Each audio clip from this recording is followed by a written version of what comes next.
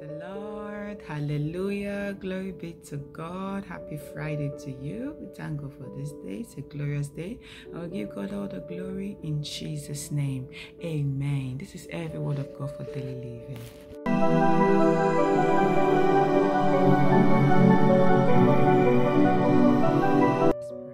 Lord, I bless you. I give you glory, honor, adoration. Blessed be your glorious name, Lord, King of kings, Lord of lords, Lion of the tribe of Judah. I bless you. I give you glory, honor, adoration, for there is none like unto you. Blessed be your holy name, Father God, in the name of Jesus. Amen. Hosanna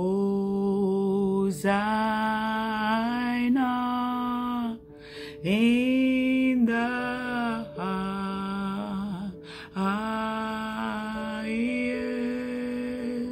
Let our King be lifted high. Hosanna.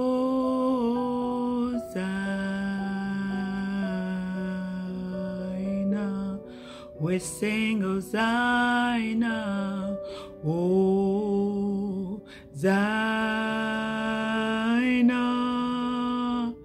in the highest.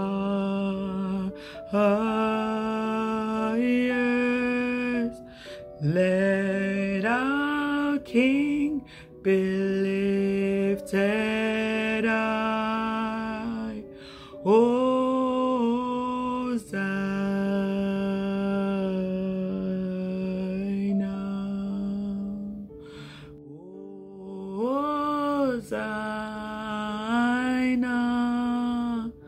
in the highest.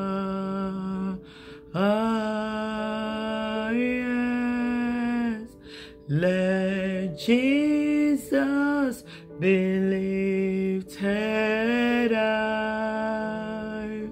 Hosanna.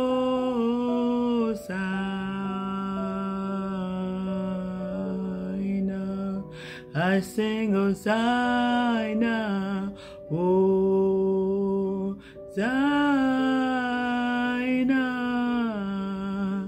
in the highest. Let our King be lifted high. Oh, let Jesus be lifted high. Let our King be lifted high. Hosanna.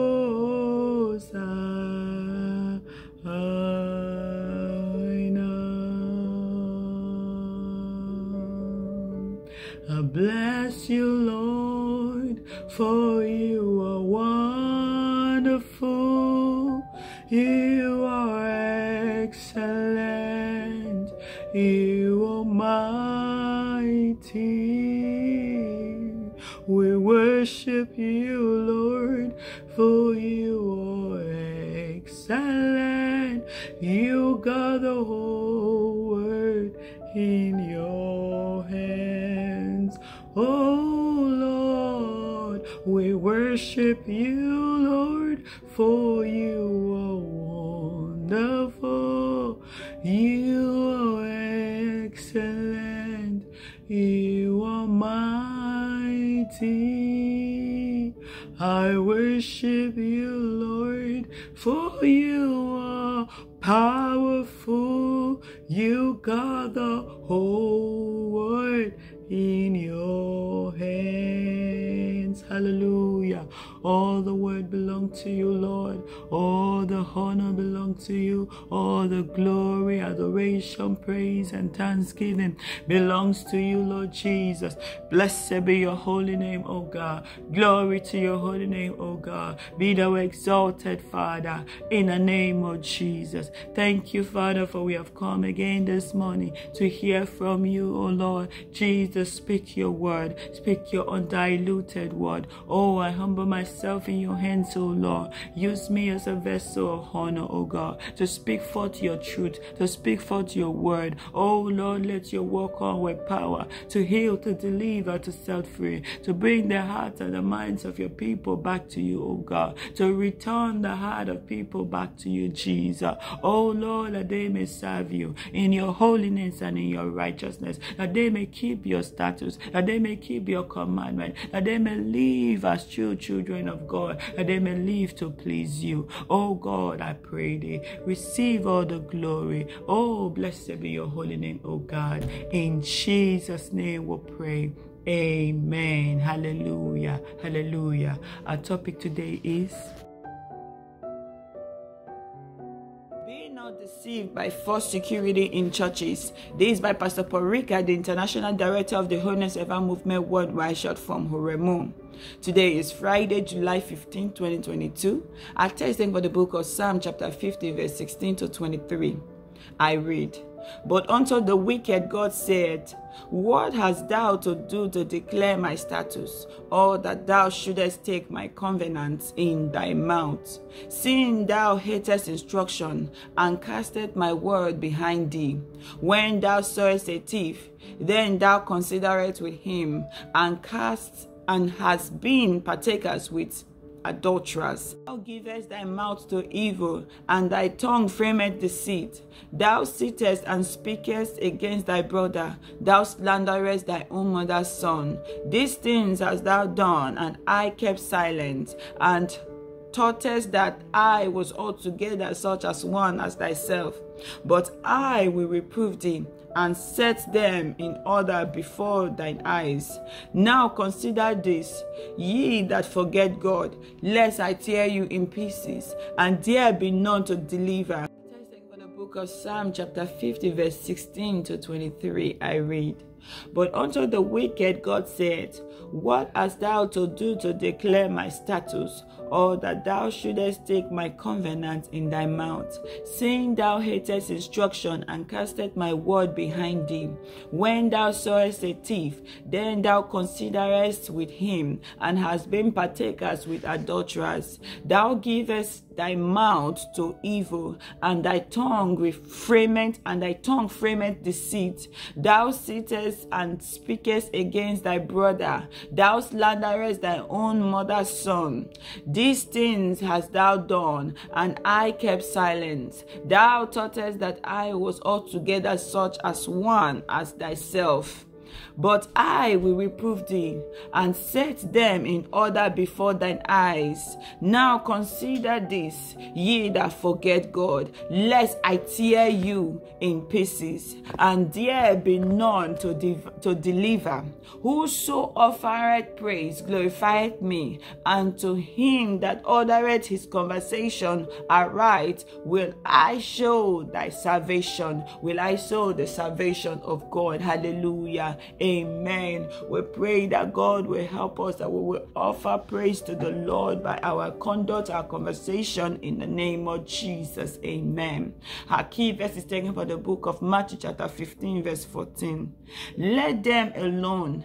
They be blind leaders of the blind. And if the blind leads the blind, both shall fall into the ditch." That is correct. No blind can lead another blind. But if you choose to follow the blind, that means you want to fall to the ditch. The condition of our churches today is very important to your security, to your blessing, to the race to heaven. God is holy and associates with holy people. Is your church a holiness church? Do your church leaders teach and live holy life? If not, your life is at a great risk. The assurance of blessing, security, and heaven to you is false. Yes, because God does not answer prayers of sinners.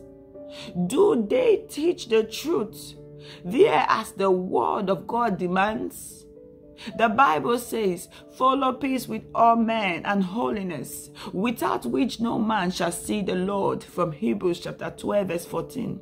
Holiness is required in worshiping God. What blessing and protection are you talking about? If you have blessing and protection, will that lead you to heaven? Protection from who? Blessing from who? Is it what you acquire with your own knowledge? The things of this world. Can it give you heaven? Can it take you to heaven? Then what are you talking about? Don't you hear what the word of God says concerning Isaiah chapter 48 verse 22? There is no peace, said the Lord, unto the wicked. You acquire wealth with unrighteousness. You acquire fame and glories of this earth, unrighteous blessings, and you wish to go to heaven, and you are telling yourself lies that you will make heaven. There is no peace, said the Lord, unto the wicked. They may prophesy for you, while you know very well that sin still controls your life. Do you want to destroy your soul in that church? Your pastor is prophesying blessings, riches, honor, and glory. He's anointing your head with oil. Oh, he's giving you all the water to drink and the handkerchief to wave in your working office. While he knows that you are his second wife. While he knows that you do not live right. While he knows that you are a sinner. Why there is a confession you have to do and you have not done it. Why there is a restitution that is still hanging over your head. Why there's one sin and the other that is still there. Repent. God has special promises for his holy children, but says no peace for the wicked. Are you in a state of wickedness? Are you in that state, or you are in the place of his holy children? Are you a holy child of God, or do you do wickedness? Do you think the long prayers and praises in your church worship will push God into pouring his blessing and protections on sinners like you and the members of the church, where holiness and righteousness is not preached, where people hate themselves, murder themselves, both physically and spiritually, and you say blessing, blessing? Satan blesses his children with one blessing, and he takes 10 from them. That is the kind of blessing you find in these places. Psalm 50 verse 17 and verse 22 says, "Seeing thou hatest instruction, and casteth my words behind thee, now consider this, ye that forget God, lest I tear you in pieces, and there be none to deliver thee." This is God's stand for sinners. God is ready to tear them in pieces in hell. All those who will not receive the truth of the word of God, the simplicity in the word of God. They go to men who interpret the word of God with their carnal knowledge, their carnal understanding, not spiritual. They do not give themselves to the Holy Spirit to help them interpret it. But they, with their carnal knowledge, for they are after their belly. Their belly is their God. They are seeking money, seeking fame. A pastor said that, "I am here to make you rich. God has raised me up for your wealth, not for your heaven. For you to get wealth, for you to get this whole world." And it's the Bible that says, "What shall it profit a man if he gains the whole world and loses his soul?" And there you are under the pastor that is saying, "God has raised me up for you to be wealthy." What will the wealth of this earth give to you? Will it give you heaven? You know, even this wealth that these people are talking about, even if it comes to your hand and you are still unholy, you are unrighteous, you don't even know how to give. For the Bible says that those that are rich, those that are buoyant in wealth, they should do well to give. They should do well to give, so that in that day of judgment, their words may speak for them. Their good, not their wealth, their good deeds may speak for them. For the Bible says it is difficult for a rich man to enter into heaven, but it's more easier for the needle, the needle to pass through the eye of, the camel to pass through the eye of a needle. That is what the Bible says. That means you should stand firm. Stand in holiness. Stand in righteousness. Stand in the word of God. Know God for yourself. Know his word. And hold on to the word of God. Many are out there to deceive. Yes, because they want your money. I saw something on the internet, I think a few days, maybe 2 days ago. A lady was saying that I am the high priest. It's a white lady. She said, I am the high priest. And then the papa was calling, so into what mama is saying, $1,000 and these dollars. It's everywhere, not just in Africa. In America, this is happening in America already. White people are taking it. Black people are taking it. But what is the truth? The Bible says, let's come to the conclusion of the whole matter. Fear God. Keep his commandment. That is the whole duty of man. Fear God. Hallelujah. Keep the commandment of God. We did not see where Jesus said, come and sow this seed for my Father in heaven to bless you. Come and sow $1,003. It has to be 3 each for all your children. You have 3 children. That is witchcraft. These things are already going on in the churches, and people are saying amen to that. Amen to your destiny. Amen to your children's destiny. They are being tied somewhere by false powers. You see this manipulation, and when they are set on you, when you open your spirit, I listened to one man at a time. He said, yes, when you open your spirit to these people, they have access. But when you don't know the word of God, they come with one scripture that started from somewhere else and is ending like that, and they take the ending and carve it out for you, and you do not even know where you are because you don't know the scripture. You don't know the scripture. May the Lord help us. May the Lord keep us. May the Lord help us to know his word and to stand firm in these wicked days. I continue our reading. This is God's standard for sinner, that whosoever that sinneth shall die. That's the word of God. You know quite well there is no holiness in your church, and you are still worshiping there. You make your church a prison cell waiting for hellfire. Why not join people that worship God in holiness? Oh, my papa, my papa. Nobody dare to say wrong concerning your papa. In fact, my papa do not say any wrong. There's no wrong in my papa. Eli was a priest for years. His sons were sinners, and he never stopped them from doing the service of God. He never took them away. He never rebuked them. He never chastened his children. That is how you are. You are a servant under Eli. You are a sinner. You are sinning there. Your papa will not tell you that you are a sinner that will go to hell. Your papa is an Eli. You are a sinner stealing in the house of God. You are a sinner fornicating and committing adultery. You are a sinner telling lies and hating your brother and your sister. You are a sinner not keeping the commandment of God, wearing pants as a woman, and men dying their hair, telling lies. For all that said a lie have their part in the lake of fire. You are a sinner, and your papa Eli do not tell you the truth.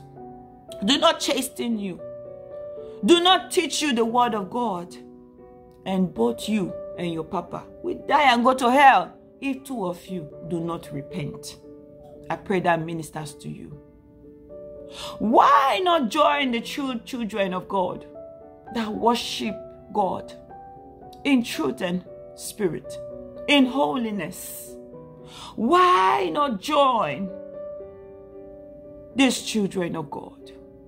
What shall it profit you if you gain the whole world and lose your soul? Your leaders have reasons to give for their action in keeping you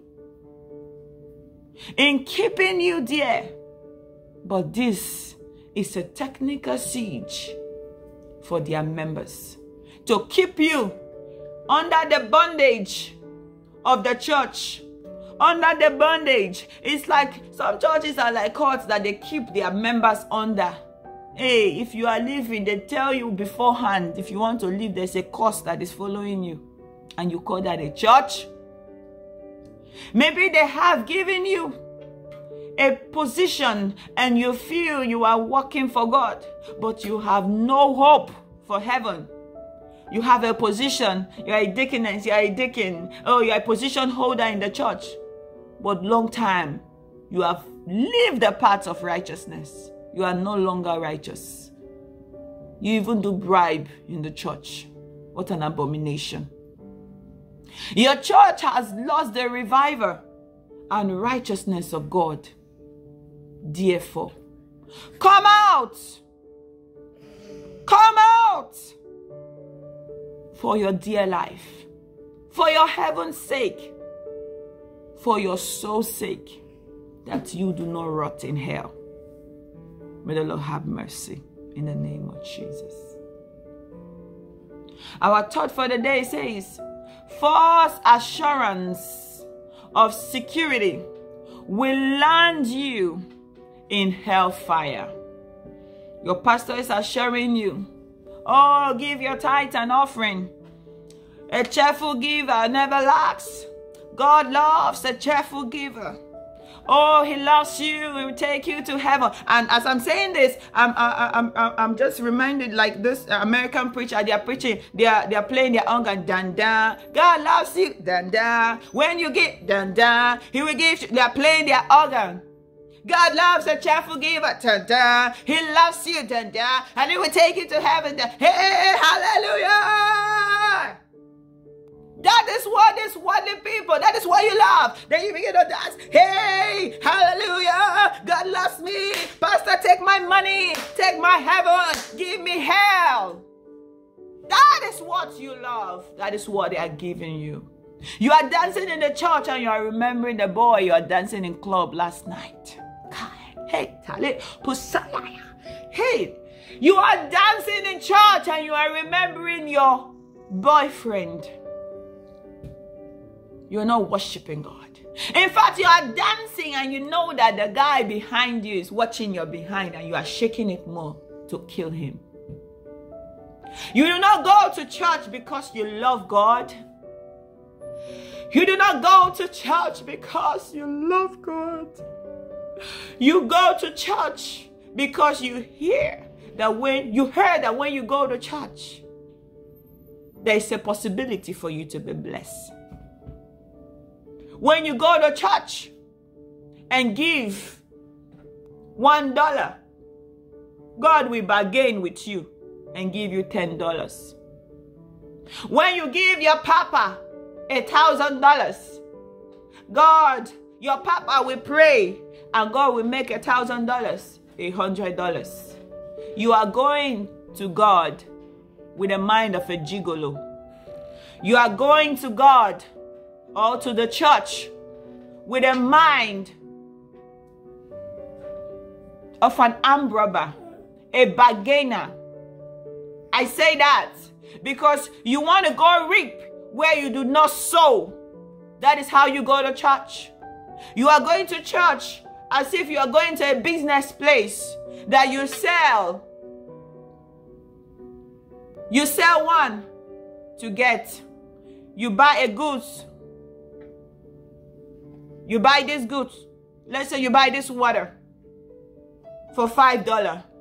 You go to church and give the $5. And then you go, oh, my water is for $25 to gain more. Only to gain from God, but not to give God true worship. For those that worship God must worship God in spirit and in truth. Oh God, restore your children back to holiness. The Lord was teaching me this morning. I was just reading The church right now is like this Ephraim people. From the book of Hosea, chapter 7, verse 8. It says, Ephraim, he had mixed himself among the people. Ephraim is a cake that is not turned. No one can eat a cake that is not turned. Ephraim is a cake that is not turned. Strangers have devoured his strength, and he knoweth it not. Strangers have devoured the strength of the children of God, has devoured the strength of the church, and the people knoweth it not. People are blind, thinking that they are serving God in the churches, with their short skirts, with their arms open, with their hair open. No more holiness in the church of God. No more fear or reverence for God. Jesus is weeping for his church. Jesus is weeping. Ephraim is a cake not turned. Strangers have devoured his strength, and he knoweth it not. Yea, gray hairs are here and there upon him, yet he knoweth it not. The church has grown gray hairs here and there. He knoweth it not. Evil has crept into the church, but the church is still dancing, still shaking their butts and their breasts, and still wearing the things they're not supposed to wear, doing the things they're not supposed to do, giving their money, making bargains in the church, as though it is the business of this world. The church has turned like this cake that is not turned. No one can accept it. And our Father God is not accepting any church that is not in holiness. Any church that is not in the holiness of God. Let's begin to weep. Let's begin to weep in the place of prayer. Let's begin to pray. Let's pray for our churches, that God will restore his holiness back, his righteousness back. Oh, you see people in the church that are like they are worldly. Their mind, they come to church, they're not transformed. They do not fear God. They do not live. You cannot differentiate sinners from children of God anymore. Everybody say, I'm a child of God, but their ways do not show it. Their life do not show it. Their appearance do not show it. Oh God, who shall make it? That is why the Bible says many are called, but few are chosen. So few are chosen. Only few shall make it. And in these wicked days, the Lord is on his way coming. Are you getting yourself ready? Tomorrow may be too late. Tomorrow may not come. Tomorrow may not come before the rapture take place. What are you doing concerning yourself? Are you working on yourself? Or you are fighting for position in the church? Or you are tearing your sister, you are tearing your brother down? Unforgiveness in the church. When Jesus forgave you, he died on the cross of Calvary. Even those that killed him, he said, forgive them, Lord, for they know not what they do. Have they killed you? What have people done to you that you cannot forgive? What is the heart that you cannot forgive? God, have mercy. Have mercy. Have mercy. Have mercy on your church, for the people perisheth. Have mercy, O God. Have mercy. In the name of Jesus. In the name of Jesus. I pray the Lord have mercy on his church, that majority will go to heaven in Jesus' name. Take thought of these words today. There is no security, only in the righteousness and in the holiness of God. That is when you are secure. That is when you will make heaven.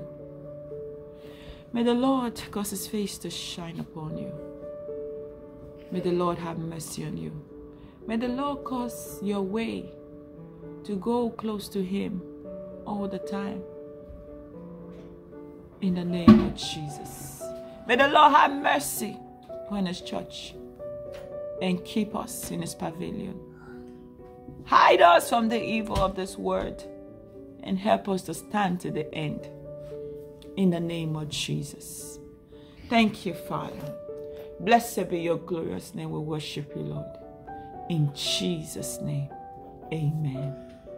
Have a blessed day.